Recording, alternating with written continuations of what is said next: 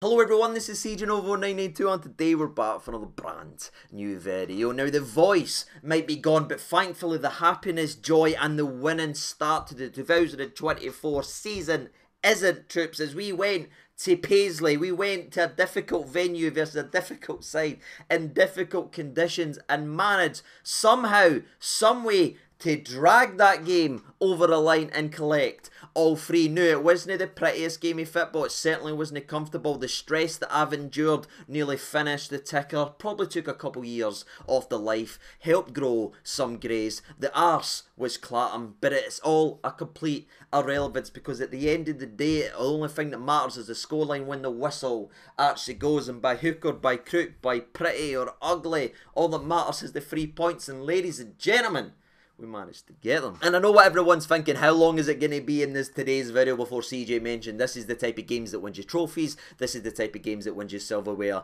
at the end of the season. And you're absolutely right, you're about 15-20 seconds in, troops, because this is the game. We'll not remember anything for this game. Not even Butland's couple saves. We'll not even remember Dessers' goal in the game. All this game will be remembered by the time the season goes down as maybe an important game where we played crap, but we got the 3 points and that gave us a platform to go and do what we needed to do. It happens through the season. You're never always going to play pretty. It's never always going to be perfect. It's not going to be like how the manager draws out. Sometimes you get in a game, get in a condition, get in a venue, and it's a hard graft. And where I give credit to these players, where again their performances weren't outstanding or great, and I feel like everyone besides maybe Butland, Lundstraum and Dessers kinda were off the game today, for being brutally honest to everyone who went out on the actual part. The thing I will give them credit for, when it wasn't gone their way, when it wasn't all sunshines and rainbows, where I've seen this team throw points away or their heads drop or them give up or get frustrated, maybe not give up, but you know what I mean, get frustrated,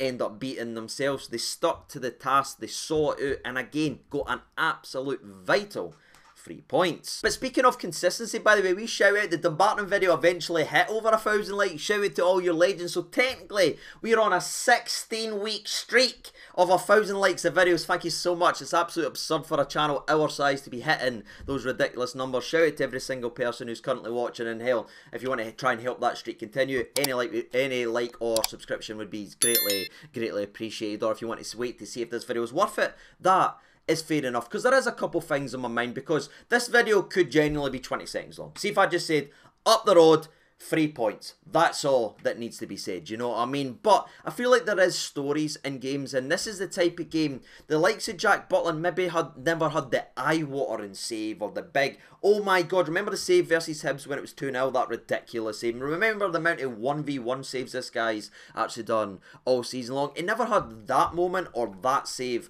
in this game of football, but for me, this is the type of game the likes of Jack Butland really stands out, because as I mentioned, everyone who really went out in that park, especially the outfield players, were slightly off their game. Just weren't quite at it. But you know, the one person who didn't drop their standards and who didn't lower down was Jack Butland. Made the saves that he needed to be making, and that might sound like a dumb saying to actually say, but we've all seen games, we've seen good goalkeepers get beat by silly things, or to lose their concentration, get beat of this. Made the saves that he should have been made, and he just brought a coolness and composure. When the game needed to be slowed down, he slowed it down. When he needed to speed it up and shout and call people out, or do a quick throw or a quick kick, he done that. I thought he managed the game perfectly, like he was orchestrating an orchestra, ladies and gentlemen, and I give him a lot of credit for that, because this is the type of game that we concede the last minute goal, or we throw away, or we end up folding. But I just think his coolness in the back line is so damn vital, and after watching so many minutes and so many of the same players in previous season, this isn't a knock on McGregor, you know he is my favourite player of all time, right? This is not a knock on him, but anywhere else, you've seen it bleed in at games when it isn't got that, when we've not got that confidence, when it's no calm and composed, we have conceded silly goals. This game finishes 1-1, or maybe even worse than that, ladies and gentlemen, in previous seasons. But there's just something about this laddie that I can't quite put into words, that it just gives me the confidence that, you know, when it is nit and gritty, when it is nippy bum time, I just believe in him that he'll drag us the line. And I imagine there'll be a couple of people probably that stressed out to the max watching that game of football. You've actually forgot about the 3 big saves that Jack Butland made in this game, but the longer you watch today's video, the more you hear it. But I feel like we need to now talk about big Dessers, you know what I mean? Because it's very easy to be critical of players and call out players, and it's easier for clickbait, and it gets, you know what I mean? Negativity always spreads more than positivity. That's not a comfortable thing to say, but we all actually know it. How many times you went to a restaurant and had a good food, or you went on and gave a good review, but I'm pretty sure if they dropped the rat on your plate, you'd be right on it. It's just the way life actually is, in the way the modern day is. Negativity spreads quicker or better than positivity. But for me, Dessers has been a positive aspect to our team over the last little while, and I feel like he should get it, because I know he missed versus Celtic. That's what everyone's going to keep saying. I get it, ladies and gentlemen, and he can't make it up to us until he then plays them again. I get it, but what he's doing right now, ladies and gentlemen, is being the difference between a 0-0 the day and a 1-0 the day. The difference between 1 point and 3 points, and sometimes you've got to give players credit for that, and I feel like Dessers needs a wee bit of backing like that. Obviously he's responding great to his song, and that's great to see him have that moment, but what I'm seeing for Dessers, where he does frustrate me on some occasions, is a player that doesn't hide. Right? I've seen so many good players hide. I've seen so many good Rangers strikers that we love go in huffs and sulk and throw the toys at the pram, or let themselves go when it wasn't going all their way. Dessers turns up to work, pulls the old shin pads on, and goes out and gives it his best, and again, to variant levels of success. But for me, you look at what he's actually doing today, he's won it, and he's actually matched Morelos' total from last season in 16 fewer appearances. Now, people might say, well, Morelos wasn't great in his last year at the Football Club. Fair enough. Well, the season before that, Dessers is now just 6 goals away and 12 less appearances. So there is something in big Cyril Dessers, and he's obviously got us a massive 3 points here. And I thought he's been really good when you look at his impact and his numbers since Clement has came in. Barring the Celtic game, which again wasn't good enough, and I still didn't understand to this day, but we can't always judge people in their worst moments. You've got to give them a chance for redemption, and you're looking at a guy that is leading the line and scoring big goals. And not only is he scoring goals, by the way, he's scoring defenders, which I greatly appreciate. But I think it's time to transition into the game recap, because again, this isn't the type of game where I could speak about A, B and C, A being great and having minutes and on this, because it wasn't that type of game, you know what I mean? The performances just one there, barring maybe a couple. The one that did interest me actually before I get into it is going to be big Dujon Sterling, because he played as a left winger the day, you know what I mean? Rotation, people coming back for fitness, injuries, Rabbi Matondo just back. I get it, it's smart management again for Clement, and that was an interesting one because it never quite worked out for Sterling today doing the left hand side, but he still grafted his absolute arse off and was involved in a couple big challenges and big moments of ball rotation. And I'm not going to go after the laddie. What I will say is, for Sterling, he has played 18 games for this football club so far this season. He's played right back,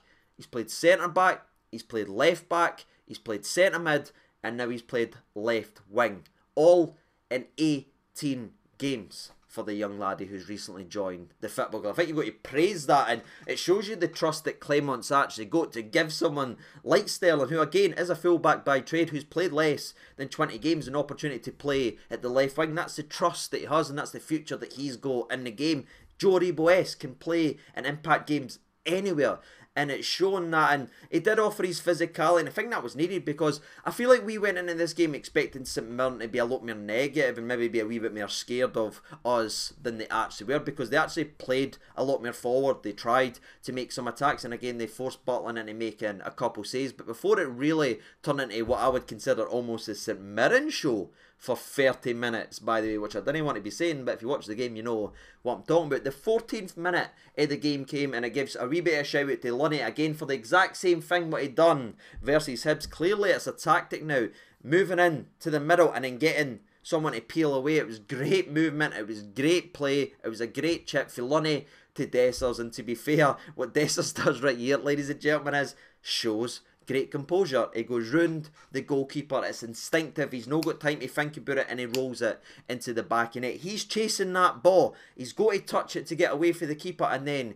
he's got an easy goal, and it just shows you that he's an instinctive style striker. I feel like if he played him through there, he's probably running through overthinking that and either hitting it straight at the goalie or hitting it actual wide, but because he's had to take the touch, he's then done everything. He just has to roll it into the net and again score the defender as well, and that shows you again he's maybe got the old Kenny Millerisms, you know what I mean? Instinctively great when he's got time, barking. And when that first goal went in, I went, right, because it's been an ugly 15 minutes of the game, right, let's just take the lead now, let's roll all over them, let's get that second goal, kill this game off. But it was St Mirren that responded. I mean, Elvis St Dara heard him on the radio, that's all I heard the day for Sky. Elvis, Elvis, Elvis. Troops, as the ball goes down the left hand side, gets whipped in, Suter gets caught under the ball, it falls to Elvis, who tries like a kind of volley-ish type thing, but it's a good comfortable save for Butland, but again a save that required concentration, not to gamble too early and just get the old pause on it. And after a really poor passage of play where it was so sloppy and so much of a slog to watch, St Mirren should be level, as again they get down Tavernier side, who never had a great day either, by the way. They whip in that floated ball, John Suter, he does it down, he cushions it down into his own 6-yard box where it drops to Elvis again, who thankfully scuffs it air the friggin' bar. Or that was an absolute howler and a most Rangers goal of all time. That's the goals we throw away and give away in previous seasons, and then we were lucky this time as the header comes in. Just get that away, John, look at the cinder block, man, put it away. He headered it in to his own box. It's dropped right to the St Mirren player, and when it went right at the bar, I went, right, I'm nervous, but maybe, just maybe, the luck swears the day. And after a real spell where St Mirren was pinging the ball and playing the type of football I expected us to be playing this afternoon, Tavernier ends up hitting a kind of shot from about 35 yards out, nothing after it sort of rebounds off Gogic that ends up hitting the outside of the post. That was the closest we came to making it to in the first 40 minutes of this game. But again, right after that, St Mirren got on the ball. St Mirren looked the dangerous. A wee bit of flick on as they get a throw down the right hand side again of Rangers. The flick on. Goldson needs to be better here in the air as well. It's so infuriating how badly we crave a dominant in the air centre half. See if we sign a centre back that's actually good in the air, this guy's going to stand out. We will be sitting in our seats, getting up, taking the shades off like a scene for Jurassic Park if we actually get a defender that can header the ball, because both Soapy and Goldson can he header the football, can he win enough headers, or they header the ball wrongly and put it in to their 6-yard box. It was infuriating to watch. It was clearly a target for St Mirren because they knew they had both of them on absolute toast anyway. So we bit of flick on here. Good touch for the St Mirren player, and he rattles a shot that's well saved by the feet of Jack Butland. Now, it was originally given as offside, but after the replay was shown, it was onside. So if Jack Butland doesn't make that great save with his feet, you're looking at 1-1 after a VAR checks that and it isn't offside, as Goldson's keeping the defender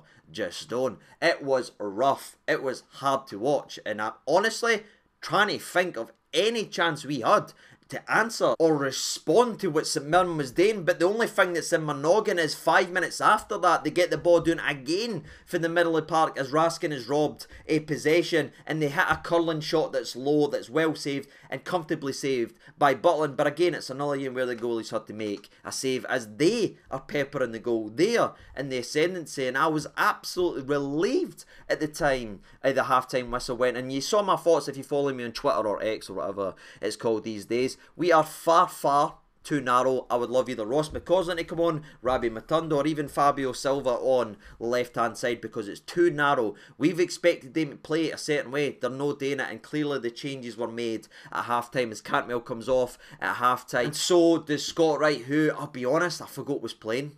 Do you know what I mean? Like, I'm not being wide, I'm not picking on that, I'm just having to tell you, I forgot he was playing. See, when it came up that he was subbed off, I went, oh aye, Scott's on. Scott was on. Alright, that's a shame. He just never was involved in the game, and you want him to do well, you want him to get a chance, you want him to do this, but he's clearly just a cup merchant, Troops, as he was completely invisible today. And I've seen a couple people tweet me saying Cantwell subbed off in back-to-back games at 45th minute.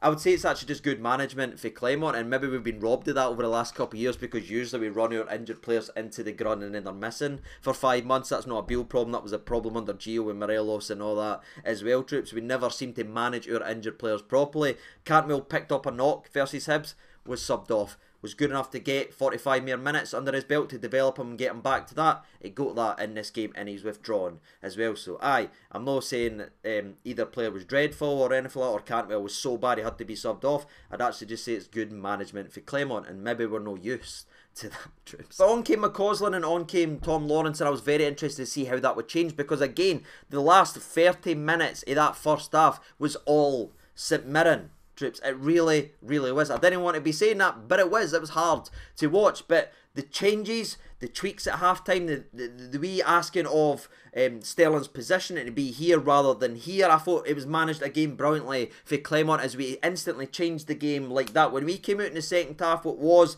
the St Mirren show became the Rangers domination over the next 25-30 minutes of the game as St Mirren never got a sniff. We started dominating possession, dominating in good areas. Lawrence should do a hell of a lot better as he gets the ball from Dessers, who does well with his battle to Gogic. Him and Gogic was going back and forth. Gogic got him a couple times, Dessers got him another time. But I don't know how you feel, but Gogic is like the ultimate SPFL player in my opinion. Hammer thrower, wears gum shields, throws himself about, gets stuck in, all physical, all battling. I think it's an example of what this game was that St Mirren gave Gogic their man of the match. That's the type of game it actually was. It was nasty, it was a fight, but what I liked about Dessers is it gave as good as he's got. Again, he never won all the battles, but neither did Morelos, neither did anybody else leading alone. Sometimes they lost and Dessers did lose a couple of times, but there was other times he robbed them of possession, like when he got down the right hand side, got in the channel, won him with the shoulder, tried to cut back, ended up being good defending for St Mirren. And again, the Lawrence shot where I said he should have done better. Dessers is great in front of Gogic, plays it to Lawrence. Lawrence outside the box, has to hit the target, but he hits it just wide. Now it's struck sweetly, like you could see it. It's like a curveball, so fair play to him. He's obviously got a lot of skill and technique, but I feel like he should at least be hitting the target, especially under these conditions, because the goalie never knew what was actually going in. Lawrence then just lumps a ball up in the air to Nabdy. Dessers brings it down, again fighting and battling. I'm sitting saying, there he is. There's who I thought were getting in the player profile, using his strength correctly. He's getting used to it. He's not floating like a fish, like he's learned in his time in the Serie A and everything like that, where he's felt contact and dropped down. He's remembering he's strong, troops, like what he was doing at Feyenoord, holding them off, wins it, shifts on his left foot, hits a shot. Now he does kind of scuff it a little bit, I guess you could say, but he's a striker, he's hitting it. I like to see that, and it ends up hitting the post, meaning it's the second time we hit the post the day. And Dessers does really well as well, driving with the ball, winning, plays it to Ross McCausland, whose cross is quite poor if I'm honest, but it drops to Tavernier. Tab whips it to the back post, Sterling's there, my hands are up, I'm thinking it's a goal, but big Sterling showing he's not got the attacking instincts as he kind of spoons the heater over. That's 5-10 minutes of domination for Rangers, where it couldn't have been 2-0, it couldn't have been 3-0, it genuinely could have been 4-0, but ifs and maybes are always the stories, and it just wasn't the story for that. And I've really thought the inclusion of Jacko was clever in the middle of the park as well, because after St Mirren made some tactical changes as we were just dominating them, Jacko came on, and you know what you get for Jacko. When Jacko's on that part, Rangers are the best team they can possibly be, in my personal opinion. He offers something that nobody else can actually offer. We're just a much more structurally sound unit, in my personal opinion, and I thought we just ran all over him like daft, and that gave us the platform to create some of the chances we spoke about, and obviously a couple of other chances that we created in the rest of the game. My only real frustration, ladies and gentlemen, is a game we didn't add the second and third, because we had the opportunities, but we're just making the wrong decision. It just wasn't the day for a multi-goal scoring type afternoon. It just wasn't. It was a 1-0 game written for the very start. That's what it felt like. Thankfully we got the goal. No team could break it down after it. The more frustration is we did hit some delicious in-swinging corners. Tavernier, who had again a bad day the day, whipped in one that dropped in the fifth, 5 yards out. The goalies no came for it. It is absolutely perfect, but all our defenders, all our attackers are standing the other side of the penalty spot. I'm like, what are we doing? We are so drilled into doing it the other way. The players still aren't adjusted. That was a gorgeous in-swinger in. Son, I never spoke about Hibs. How much of a relief is it now to actually be dangerous? The flick-ons, the Neelys, the chances we've created in the last 2 games alone from set pieces has resulted in more shots on target than the last 15 of outswingers. That is crazy when you put that into context, how many corners we've got in those 15 games I'm talking about. So my only frustration was we didn't add it, but I've kind of talked on it. It just wasn't that day. And as it gets later, as it gets nervier, as it gets scarier, as Lawrence keeps wanting too much time on the ball. Lawrence is lucky his name's no Todd Cantwell, by the way, because the amount of times he got the ball in dangerous areas and dillied and dallied and lost the football at the edge of the box, or the one where he should have shot, ended up taking too many touches and running it out to the left. If his name was Todd Cantwell, Twitter would be coming after him, and we all know it would be, ladies and gentlemen, but Cantwell's not the flavour of the month right now. Lawrence is because he's just back from injury and he's a very, very good player. But I did think it was interesting in the different perspectives. For me, Lawrence has got a hell of a lot more in his locker to that. Needs to get the ball away quicker for his feet and get back to hitting shots, and I'm sure that'll come as the more game time comes, etc, etc. But let's say the same for Cantwell, who's been struggling with injuries as well. Let's treat them the exact same if they're going to be played in the exact same position. And that was my frustration. Couple chances of that, and then when it gets to the last 5 minutes, you start getting nervy. And to be fair, I've been maybe critical of Sope in this game, and rightly so for that 6-yard header. I still didn't understand what he was thinking, but he made a fantastic block in the 85th minute as the ball swirling about, drops to Gogic, who's playing centre half but is now up front for them. Yeah, it was that type of last 5 minutes. And he ends up hitting a brilliantly brave block. I'm using his chest to hit it out for a corner, and from that corner, in-swinger right to the back post where they end up rattling the bar. And again, we rode a luck in this game, but sometimes it's better to be lucky than good, and we were certainly no good today, if you catch my drift. But that was it, ladies and gentlemen. We saw it the last of the game. The post is out the closest they actually came, or the bar, I should say, but we hit the post today. So if people want to say, well, it was a post that took away from 1-1, well, we hit the post twice as well. Let's be fair on that aspect. It was a 1-0 game written error, and I don't think too many people can complain. The only thing I did think was funny, by the way, is Robinson got booked. That's the St Mirren manager. He got booked just about the 91st minute or something like that, because he was screaming at the referee, that's never a foul, gone off his nut. Then we actually see the replay back. Gogic is not only pulling Jacko back with him, he's kicked his heels 3 times and then bumped into the back of him. So he's fouled him 4 times, and that just sums up Scottish football, that a manager can lose their mind, that the referee will spin a yard away from it, watching their own player kick the living lumps out of our midfielder and then complain to the referees gave a foul. That's Scottish football in a nutshell, and that's what's encouraged the hammer throwing in. That was it, ladies and gentlemen. It finished Rangers 1, St Mirren 0, or St Mirren 0, Rangers 1, because of the way the game was in terms of away day. Delighted with the win, delighted with Butland, delighted with Dessers getting another goal, and I'd love nothing more than this laddie to just keep churning out the goals, get more confident and tweak up and just get better, because we've seen a lot of strikers struggle in their first years, be great, rough projects, blah blah blah. Now he's at an age where he should be a lot more clinical than that, but he's in the Rangers team now. He's what we have right now, so we need him to keep on scoring, and Dessers delivers the points. So what's your thoughts and opinions down there in the old comment section below? That'd be greatly appreciated. Until the next video, which might be soon, ladies and gentlemen. I've been Siege over 92. Thank you so much for watching. All the best, and bye bye.